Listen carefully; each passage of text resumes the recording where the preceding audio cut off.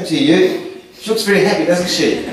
Very cheerful. What's going on? Well, as you were praying about the blurry vision, and I feel sick without my glasses, and I put my hand on it and prayed, and when I open and I can see a little bit clearer, and I don't feel sick because I actually feel sick when I don't have my glasses, and you feel improvement in your vision. I really feel all over my head and my neck, and I feel like it's come off the heaviness, and I just feel like so normal. I feel like really free.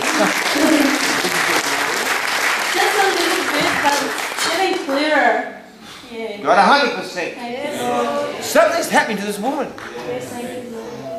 You see, there's no distance in prayer.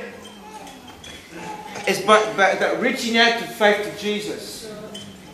John Mellor's not the healer. Jesus is. But he lives in me.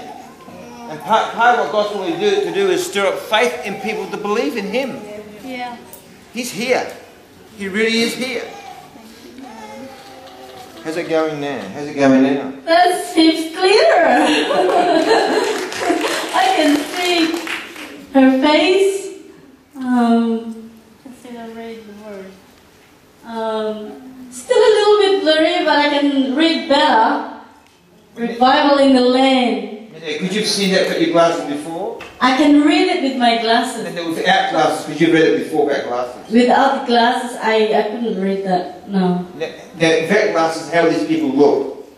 Oh, blurry, like I can't see the eyes properly and the nose. Can you see them now? I can see the faces. I can see clear. Let's give a hand, everybody.